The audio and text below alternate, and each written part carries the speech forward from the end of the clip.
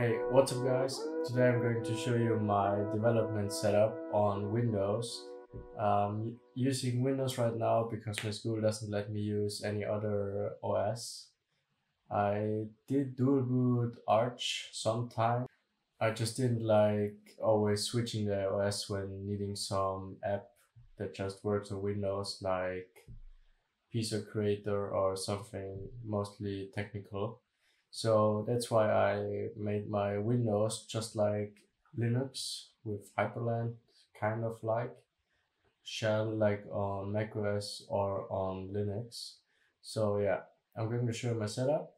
I'll be covering Neovim, which is my text editor, Tmux, Lazygit, Yazi, my WSL, and the terminal setup for that, and my window manager. It's Komorebi. On Windows it's sort of like Hyperland, but it works perfect on Windows for me. So let's get started. So let's start with the terminal setup. So now let's open the terminal.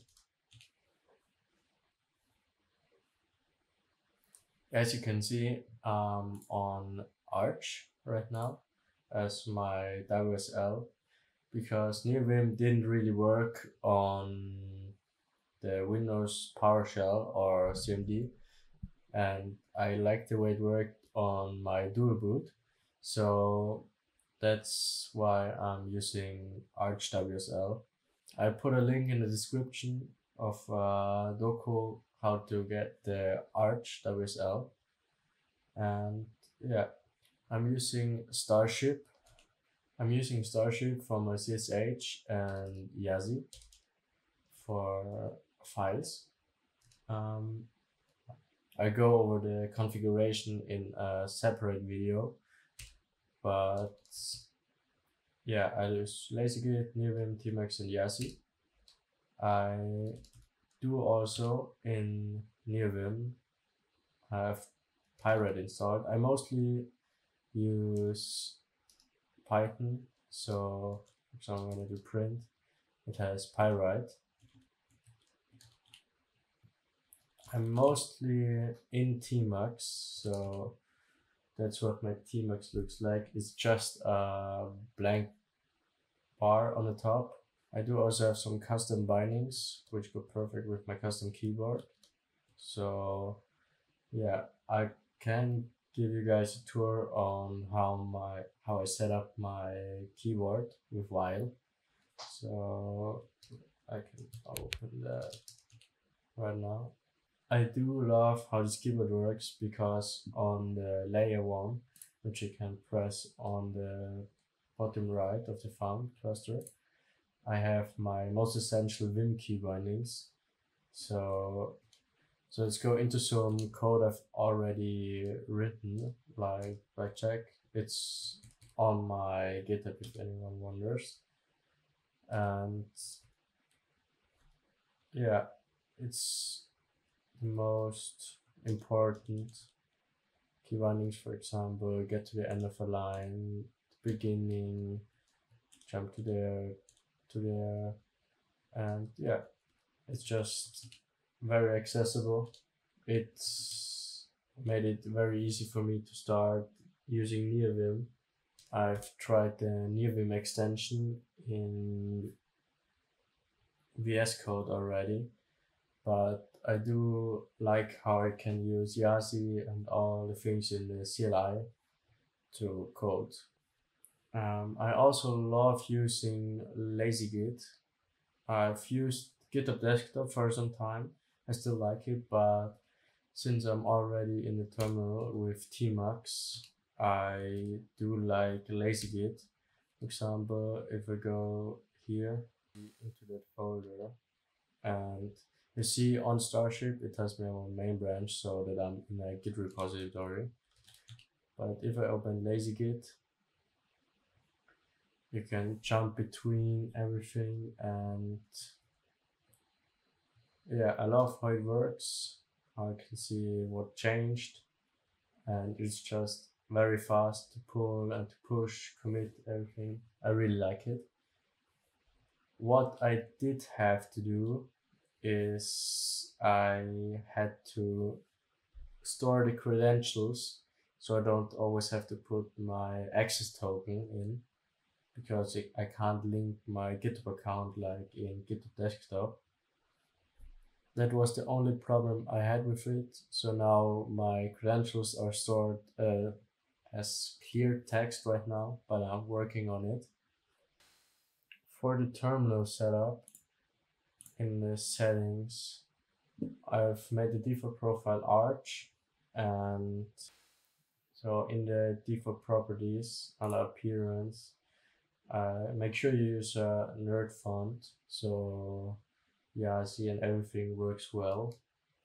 I've also made it a bit see-through, just put down the opacity. I think it looks very nice. And yeah, that's my terminal setup. And let's go on to my tiling window manager. It works just like on Hyperland with the workspaces and everything, and with the window focus I can jump around the workspaces, close and everything just like normal, but it's on Windows and the top bar is optional. I think it doesn't look very good, so I just do not even start it. I just use the tiling window manager. These are the basics, or the basic commands. With Alt-I you can open it, but the thing on the default config, the windows are very far apart, so you just have to go into mount, C for, in my case, users, user, and then under komorebi.json on the top, change the workspace padding to something lower. I have set mine to 5, and I also set the workspaces all to BSP. That's like on Arch. You could make it like, so it's all vertical split or all horizontal split, but BSP is the one where it has first vertical, then horizontal on one side, and I think it's the most practical. So yeah, that's my Komorebi. I'll put the GitHub link in the description as well. Yeah, so that's my development setup on Windows. I'm looking forward to switching to macOS in the future, because I just love how the clean interface and the good working terminal works together. And I've had many problems with Windows, so yeah, but I can't switch right now because my school just doesn't really let me. And yeah, that's my setup. I'll make some videos in the future about the tools I use, like Neovim or Tmux or Yazi, and maybe publish my dotfiles for the WSL. Yeah. My only problem right now is that my WSL is not really the fastest with Neovim. That was pretty nice on my Archdual boot because it was just so instant. Now it just has to load a bit, but when I'm in Neovim, it's working pretty well. And I'm pretty happy with it, with my setup right now. It's pretty good that I can export the WSL like a backup, and it only has around 2 gigs right now.